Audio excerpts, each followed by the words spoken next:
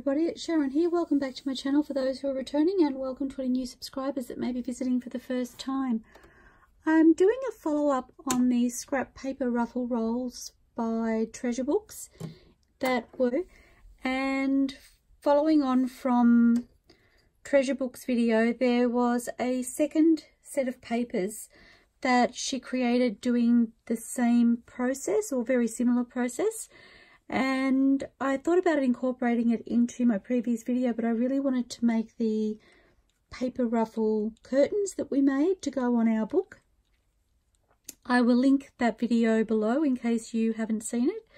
So I decided I wanted to make the second paper ruffle roll that was featured in the same video that I watched. I'm not quite sure how I'll use it in my journal, but I do have some paper scraps here that are from the paper that I'm using, so I'm hoping I can incorporate that.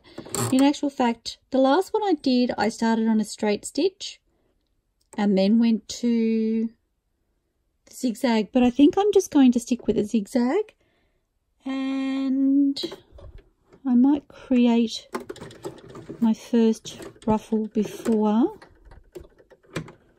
I do anything else. So I'm just going to do a quick double stitch or back stitch, and then I'm going to lift that with my foot down and create my first ruffle.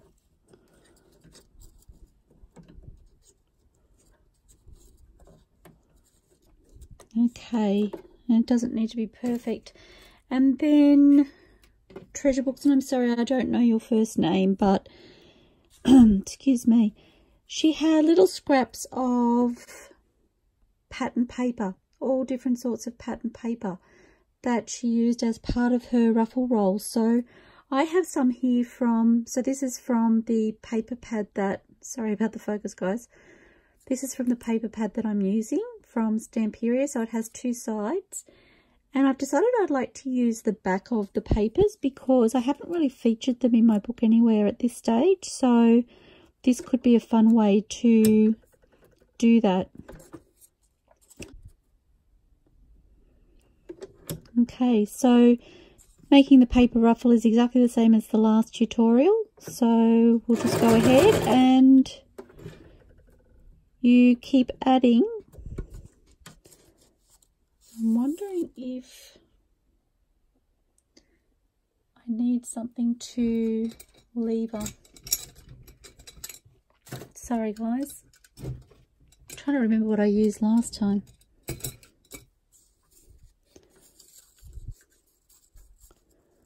It's a little bit thicker to create the ruffle, so I'm just using my awl to wrap the paper around to get it to bend. And that's working quite well.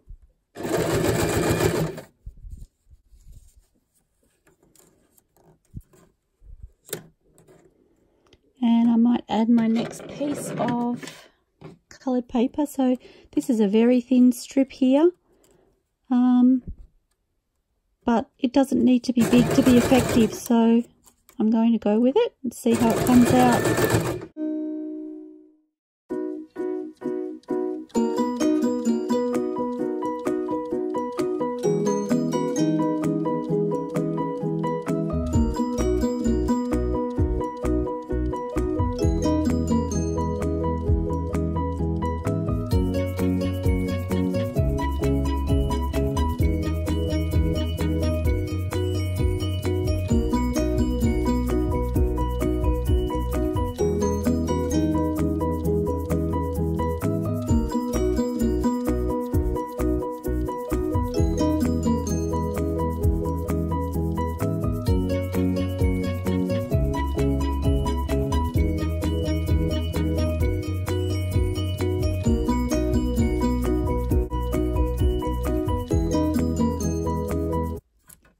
This piece here is folded in half, so I'm thinking I might tear it, and that way I get to use both sides of the pattern paper. So I really like the green on this side. Okay, so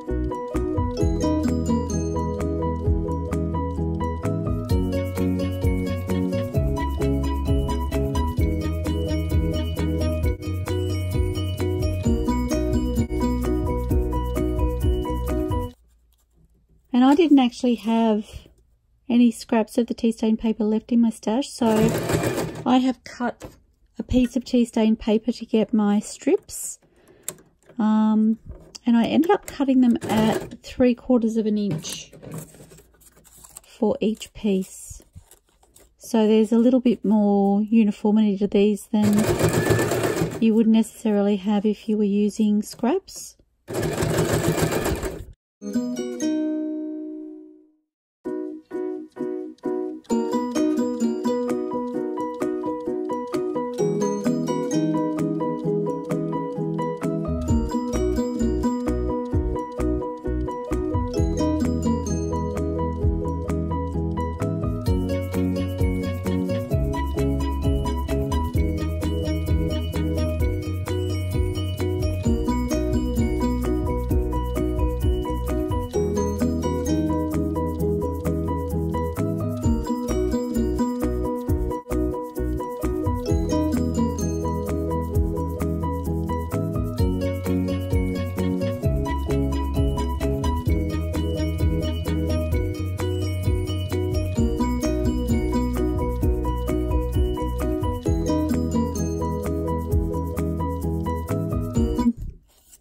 So I have a fold here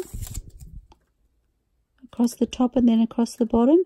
So this piece of paper is going in on top of the bottom piece but under the top piece, keeping that thinner strip over the top of it.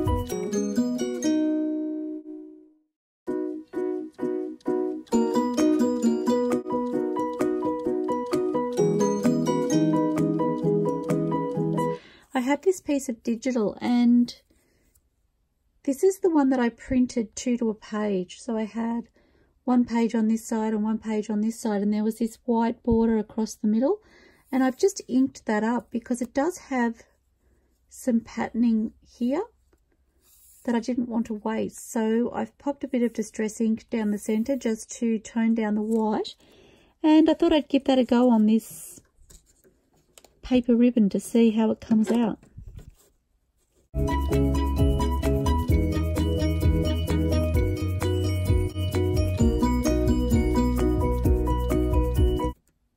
And I might leave it there.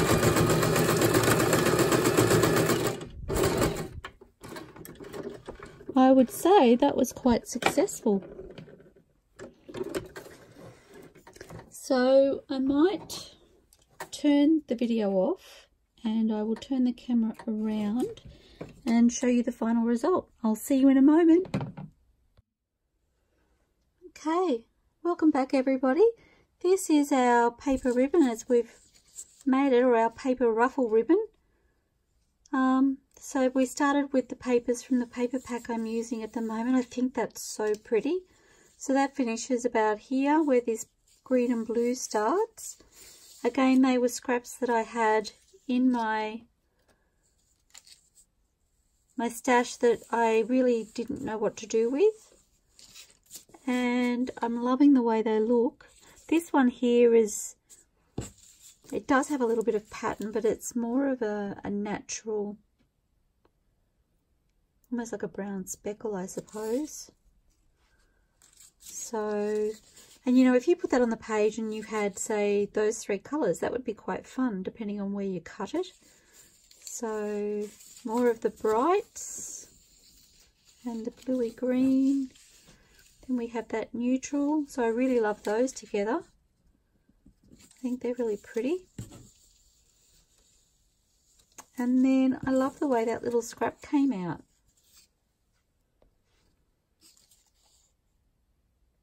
And you wouldn't know that it actually had a white strip down the centre of it, looking at it.